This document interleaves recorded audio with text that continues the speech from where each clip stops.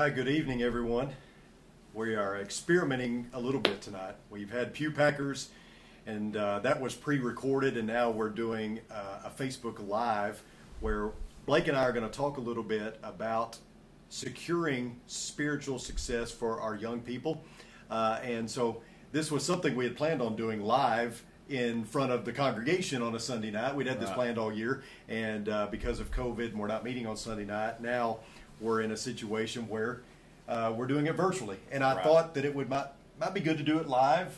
Yeah. I mean, I see we've got some people, tuning in, and hopefully we get some others. And, feel free to make a comment or even ask a question, and we'll try to keep up. I don't know if we can. It's kind of like the Matrix here, because we're watching ourselves like a minute in history or in the past. So it'll be a little confusing, but we'll try to track with it. And if you have comments that are pertinent or maybe even questions at some point, we might be able to kind of respond to some of those depending on how this goes. Yeah, we're kind of watching you here on my phone to see what the comments and stuff are, but you're behind, so we're trying to do our best here. So thank you for tuning in. We're talking about, I think we titled this Rise Up, and just talking about how we can do a better job as parents securing the spiritual success of our children. I do want to make this disclaimer, though, before we go any further. Neither one of us claim to be an expert in anything, much less parenting. But I think this discussion will be helpful to us, me and you, but also hopefully to everybody else. We're coming from two different angles here. Yeah. I've raised kids. Now, I'm not saying I raised them well, but I raised kids, and you are in the process. You have just gotten started in raising kids, right? Say, well, I had your kids, and you raised them well. Thank you. But yeah, parenting's no joke. It's some tough stuff, and so on this side of things, I have a different type of respect for what my parents went through. Sure. And so any of those watching who knew me as a young person have don't hold that against you. Have a lot of sympathy for them. It's kind of funny. We were talking earlier, and I see a bunch of these new parents with the newborns talking about school and all of that. Well, now Brianna and I have a kindergartner, and all of a sudden we're the experts on what it's like to have a kid in school. And so you hear all of these ideas from those who haven't been there, and you think, just wait. When you're in our shoes, it's a lot harder than it seems. And so I kind of temper everything that we're about to talk about tonight with this reality that I haven't ever raised a teenager. Right.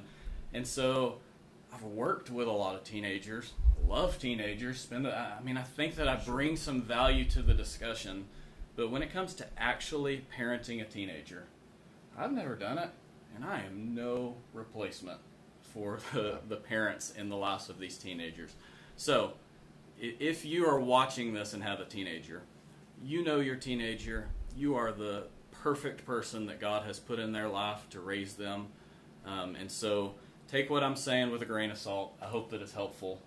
Probably when it comes to parenting a teenager, you should listen to Chris more than me because he's been there. I've been there. I can tell you some things to do that I did that didn't work.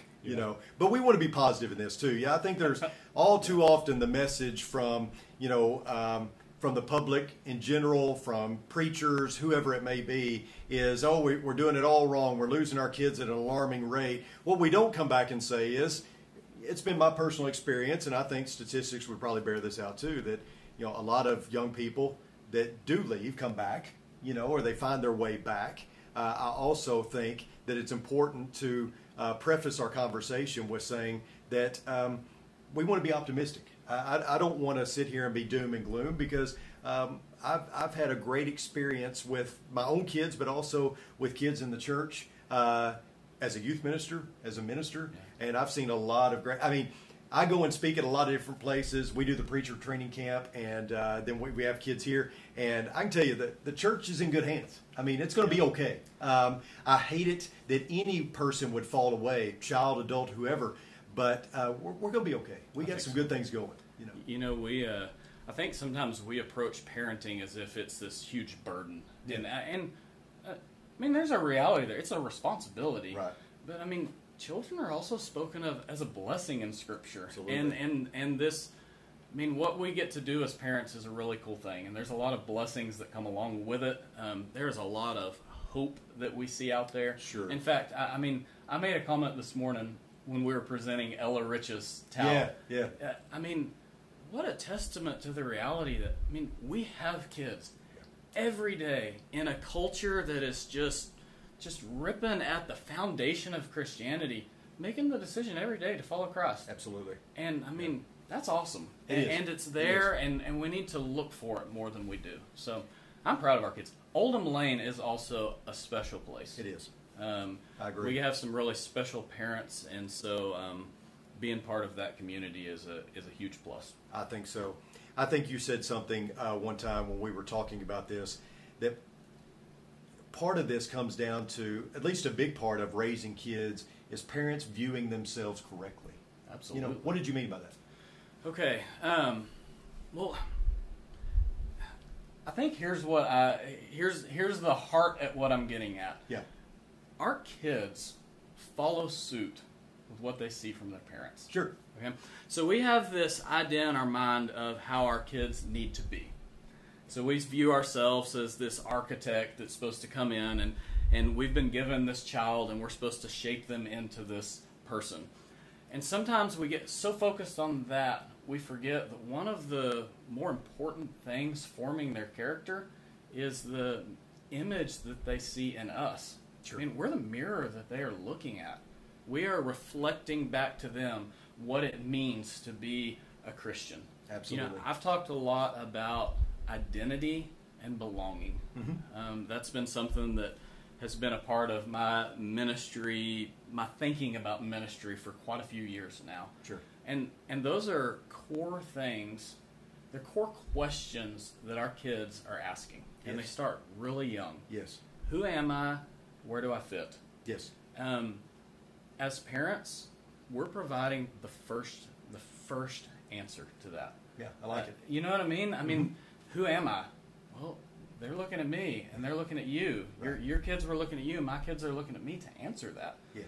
And so being sure, first and foremost, that we're where we need to be spiritually is one of the most formative, powerful things we can do in the life of our kids. You know, we are a society that, how would I say it? We kind of hire out a lot of the task in our lives. Outsource. Yes. Yeah, we outsource a lot of the task in our lives. Yeah. And so if we're not real good at mowing the yard, we pay someone to mow the yard. Right. You know, if we don't maybe, want to do it. maybe I don't know how to change the tire on my truck, so I go to the tire shop and I have the flat Exactly. fixed. And I mean, that's just kind of part of the society that we live in. Yes. When it comes to the spiritual life of our kids, we can't outsource that. Yes. We can't outsource this formation of their identity. I mean, we have kids. This is hopefully a 60-year conversation. Yes. That we're going to have with our children. That's going to wax and wane as in the different stages, Right. but is going to be a continual conversation. And you know, I get 7 years. Yeah. To interact with the teenagers during adolescence. Yes. It's a formative 7 years, but I get 7 years. That's nothing compared to what you're. You know, I got to be with only 5 with Zane and Zoe. Yes. Only because of when I took the job. That's a drop in the bucket compared to what you get with Zane and Zoe. But you can make a profound impact, and you have. You know, you can make a profound impact in that time, and I think that was what was difficult for me. And by the way, your dad is watching; he popped up, so we need to ask him about how to raise difficult kids. So first of all, Dad is not allowed to comment on the Facebook stream. Yeah, okay? He will be muted. No, I think that was for me as a parent. You know, before they start school, man, I'm the only interaction they have. I mean, I am it. Me and Libby. Their mom. That's the only interaction they have with adults, basically, besides, some different areas like a Bible class at church and all that. Right. But then they start school. Suddenly, there's a big chunk of their day that is spent with someone else. Absolutely. And I was very, at first, I wouldn't say very, a little bit jealous of that because they'd come home talking about how great their teacher was and all that. And then I started thinking, no, that's what we want. We want them to have good influences besides us in their lives because I don't do everything right. There's things I don't see. And then they get into the youth group. That was a great influence. But it's also important because sometimes you have to shield them as well because some of those influences aren't great. And, they get a bad coach, which mine didn't. Thankfully, they had good coaches. But they get a bad coach or something, and then all of a sudden you're having to, make up for that. And so I think making sure that as the parent, as parents, you are the driving force in all this, and hopefully everyone else is just complimenting. You know, like at church, for instance, they go to Bible class. I mean, I want them to have great Bible class teachers that bring out things in the text that they've never seen before and all that. But I don't want them to be the only spiritual influence in their lives. Right. I'm to be the greatest in that, right. And then everybody else is complimenting them, you know. If I might kind of piggyback on some things that you said, there really is a seasonal nature, we might say, to our influence in the life of our kids. Sure. And so while I hold the parents are the primary influencers engaged in a 60-year-long conversation with their kids, there are seasons where the influence is greater and the influence is more. Absolutely. So, I mean, if I was kind of thinking graphically, when the kids are born, there ain't much going on there. You know what I mean? I mean, so are you influencing them? I don't know. I mean, people say you are, but I'm sorry, it's just not much. But I mean, it just spikes so quickly, right? And they start learning and picking up on things, and like you said, you're it. That's it. I mean, it is you and only you, and their eyes are on you. And we have this spell when they're younger where your influence just skyrockets. I mean, it's off the chart. Yes. But then as life goes on, and depending on the kid at the different stages, right. You know, a big milestone is beginning school. And like you said, all of a sudden now there's a different voice speaking into our kids. Right. And so now instead of just maybe hearing us and the Bible school teachers here at church, they're hearing the voice of their teachers. Luckily, Braxton has Miss Bailey from here at Oldham Lane that's teaching Braxton, which is awesome. And so we know he has a Christian voice there, and that's great. But he's hearing from his peers now differently, and all of the people who are interacting with him. And so we kind of start, I won't say handing off influence, but sharing influence. Yeah. And then something happens, maybe 5th grade, 6th grade, 7th grade, it depends on the kid, where all of a sudden mom and daddy's voice isn't very intelligent anymore. And you know what I mean? And there's a period in the life of our teenagers, I think you could say, where, don't get me wrong, I'm not saying parents check out. They are still heavily influencing their kids. Yes. But I mean, there's a period there where the kids aren't listening the same way that maybe they used to. And maybe listening to outside voices more. And so one of the things I think we learn from realizing that, I actually want to speak just a second to the parents of our younger kids who are watching us. Yes, absolutely. How important it is to put patterns in place when they're young and they are eager to listen to your voice, to kind of help carry you through that spell, to establish, and not just your voice, but establish relational patterns that are going to put them in contact with other Christians, and especially Christian peers, so that when they stop listening to your voice, the voices that are speaking into their lives that they are hearing are ones that you want them to be heard. Yeah, it's a good point. So in 4th grade or 5th grade, being sure that your kids are plugged in to a Christian community is really important. Absolutely. And you might not think so. Man, in 2nd grade, what does it matter? Oh, it matters a lot. Sure. Because 6th grade's coming, and then 7th grade, and then 8th grade. It's not getting easier. And you can put habits. I mean, we can start late and still influence our kids. It's not hopeless. Right. But you're going to have a much easier time if you establish those patterns when they're young, so that they can transition into those adolescent years with different voices speaking into their lives. Absolutely. You know, you catechism, Catholic thing. I listened. I can't even remember who it was that was speaking, and he talked about the world is catechizing our kids.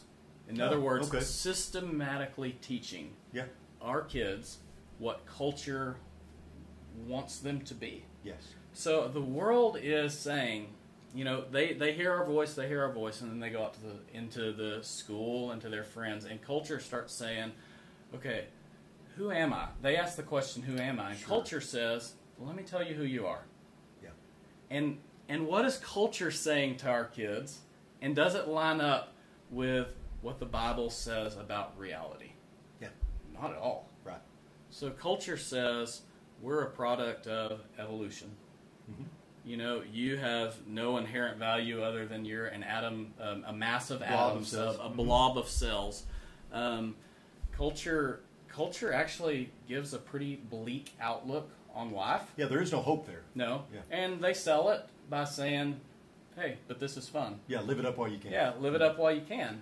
And our kids are hearing that message at every turn. Yes. And so recognizing that the importance of us starting young and like speaking a message that's counter to that. Right. You know, putting them in relationship with people who are going to speak a message that's counter to that. Yes. That's why, I mean, I believe youth ministry has a biblical and important place in the church. Yeah. Because I believe youth ministry is a structured way that we can deliberately be sure that we are speaking those truths to our kids during the period when they're kind of turning their back on some of what, you know, maybe not willing to listen to mom and dad as much. Well, we're filling the gap. We're bridging the gap. Sure. But it's temporary. It is. And it's only a small part right. of guiding them to where they need to be. Yeah, you know, you said something also the other day about the science of parenting. Okay, and the art of building a child. Yes. You know, I don't know if that was something you came up with on your own, but I mean, I don't come up with anything on my own. Well, so. I was sitting there, I was thinking about that, and I thought it's kind of like this COVID stuff. You know, there's the science behind it, and then there's the practicality behind it. I don't want to get into all that, but I mean, I've heard people talking about the science of it, of a virus, and then, you know, kind of what it looks like in real life and all that. Yeah. And I think that's kind of what you were getting at, the science of parenting. You know, you can read all the books, and I'm not saying that's not a good idea. But at the end of the day, what it looks like in practicality sometimes is very different. And I can speak to that because I thought, you know, I remember when I was younger, I worked in the grocery store through college, and these parents would come in with their kids, and these kids would be, you know, a holy terror. They'd be throwing a fit, and I'd say to myself, my kid's never doing that. Right. And guess what my kid did? I can tell you. All of that, yeah. Uh-huh. And so, you know, when you think you have it all figured out is when you learn you don't have it all figured out. But talk a little bit about that, the science of parenting versus the art of building a child. So let me draw from this. Okay. You know from being around me that I have all these hobbies that I'm usually pretty bad at. Well, one of the hobbies that I'm terrible at is gardening. Okay? I wouldn't say you're terrible at gardening. I'm terrible at gardening. Brianna has told me on multiple times, just go buy some vegetables. Be easier. But, you know, I've also spent a lot of time building things. Yeah. So you can go out in the shop, and if you wanted a desk, I'll build you a desk. It might not be great, but I can build you a desk. Yeah. And you get the raw materials, and you cut it to shape, and you put it together in the form that it's going to be, and in the process, you construct this usable tool. Sure. Okay. So you have that process of creating. Yes. Then there's gardening. It's different. It is. There's still some inputs that are important. The plants won't grow without certain inputs. But also, you're not the one that's really ultimately responsible for crafting this object. This is a living being, and you are cultivating and providing an environment for this plant to thrive within, but you're not entirely in control of what it is and the final outcome and all that. Sure. I think parenting is a lot more like that. I would say the science of building versus the science of gardening. Is there some science to it? Yeah. Absolutely. Are there some things that you can learn from reading books? Yeah. Yeah. But at the end of the day, this is a partnership with the Creator. Absolutely. And you are tasked with cultivating this garden, and it's really an art more so than a science. And knowing when to trim something up a little bit. Sure. When the garden needs to be weeded and when it doesn't. Yeah. When it needs to be watered and when it doesn't. Mm-hmm. And when you need to have conversations and when you don't. And how you need to have those conversations. Sure. And so there really is much more nuanced than just saying XYZ outputs a Christian faithful child. Yeah.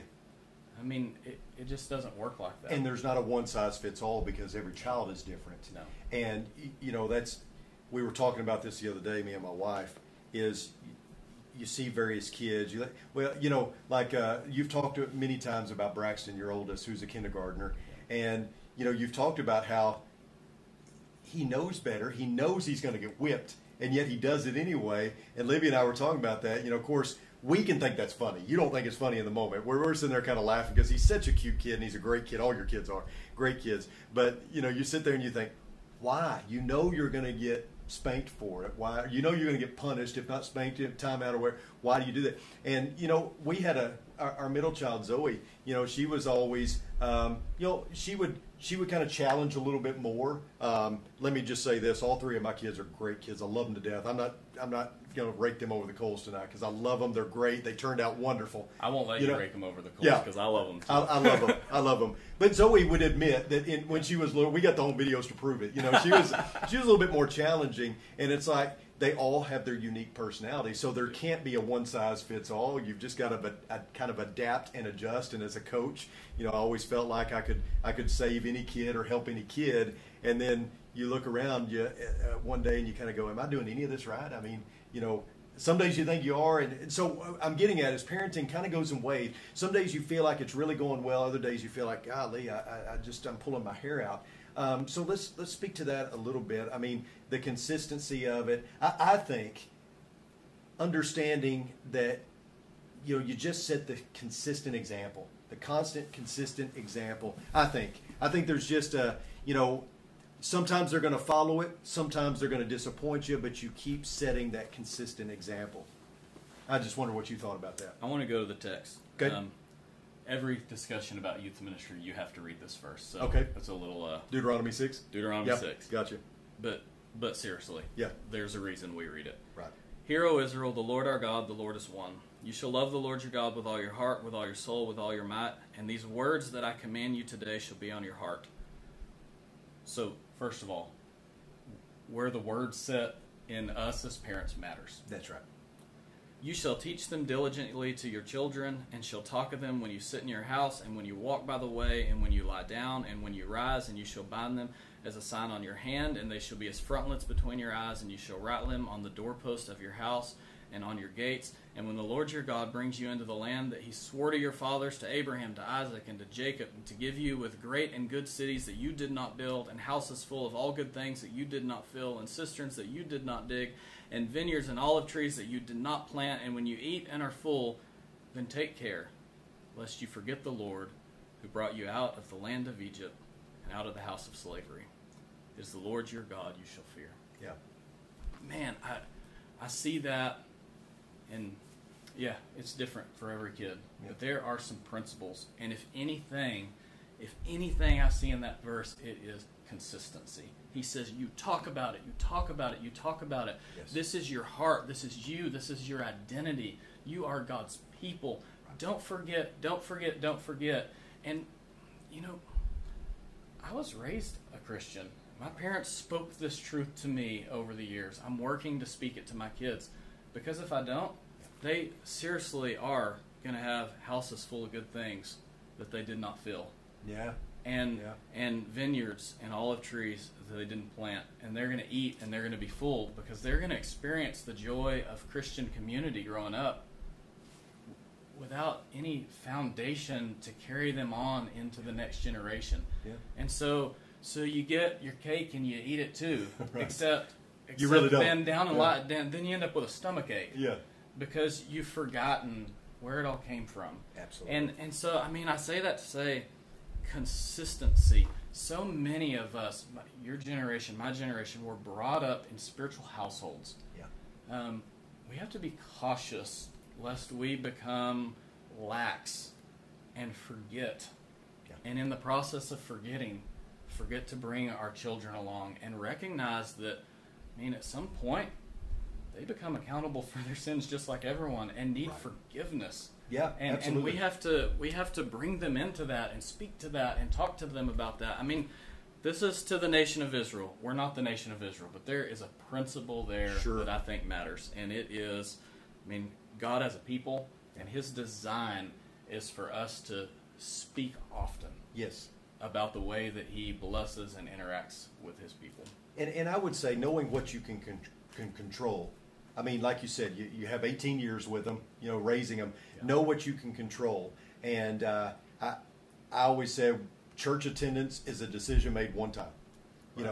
We're not going to get to Saturday night and say, well, are we going in the morning? Of course, when I became a minister, that changed anyway.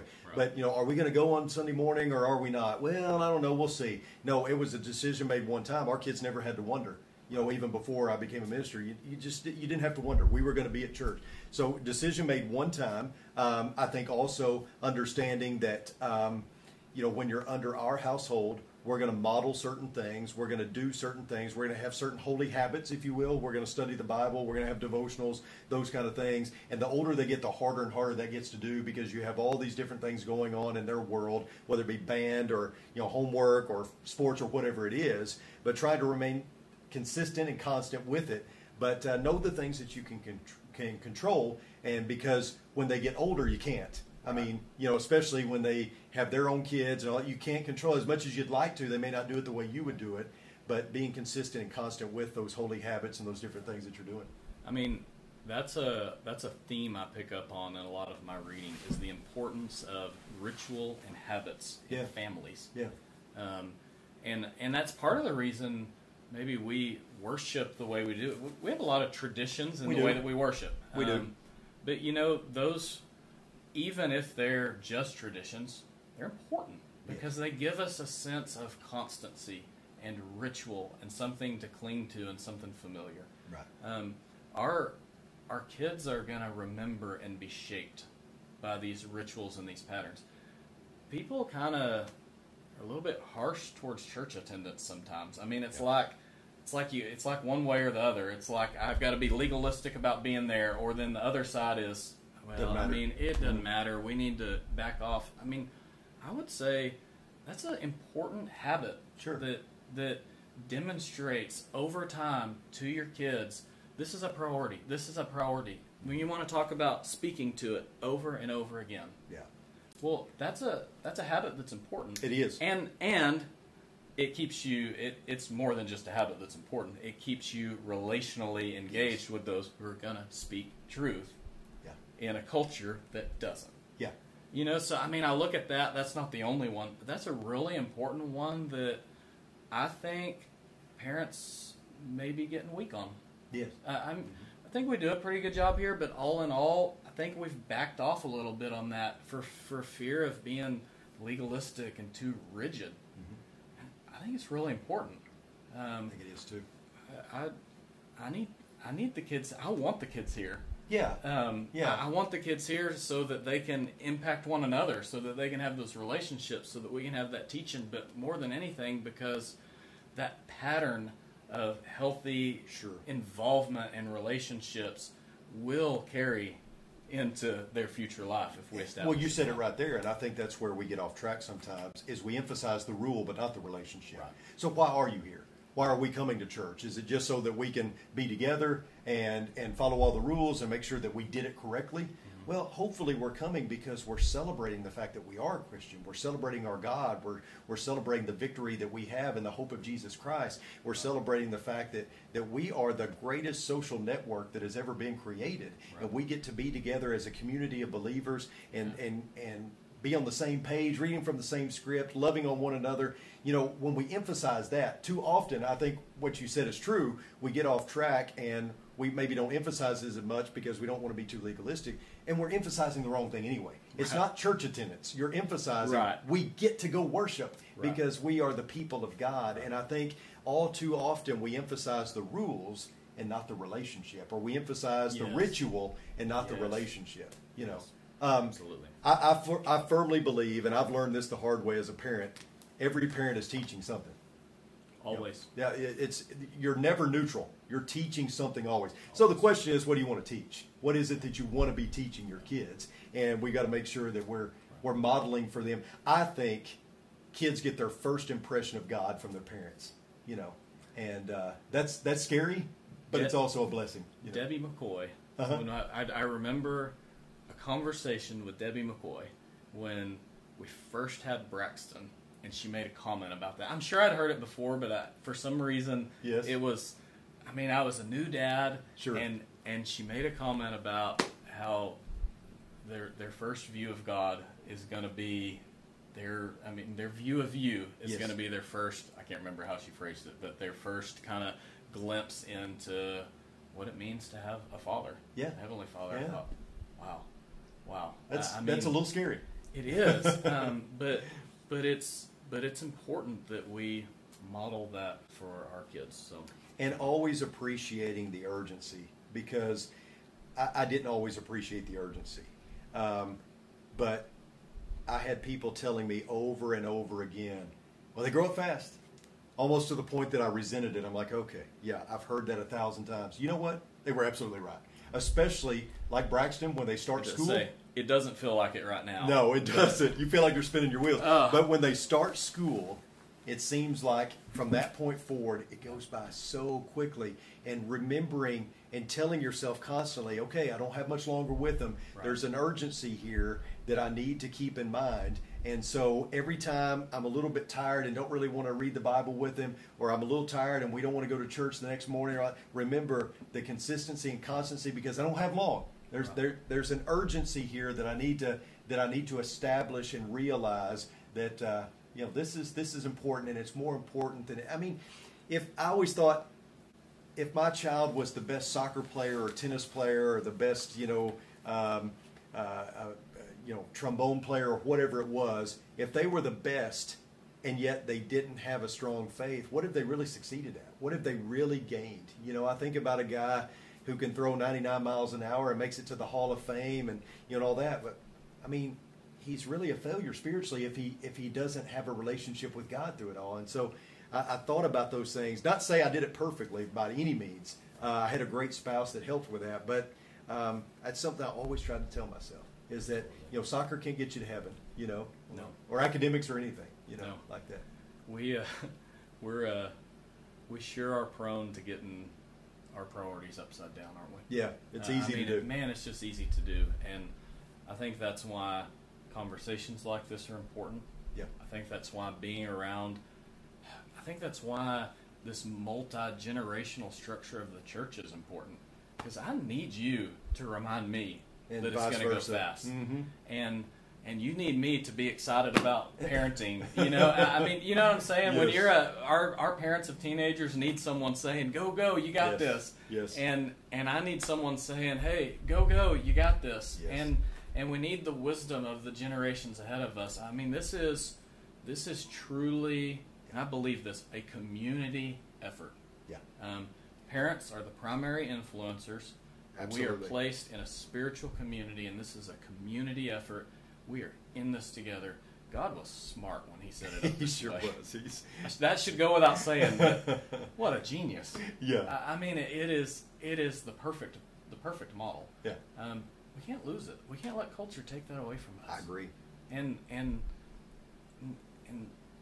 culture, Satan's trying to do that at every turn with busyness, and priorities that don't matter, and focusing on career and money and sports in our culture right now. Mm-hmm. It's all over.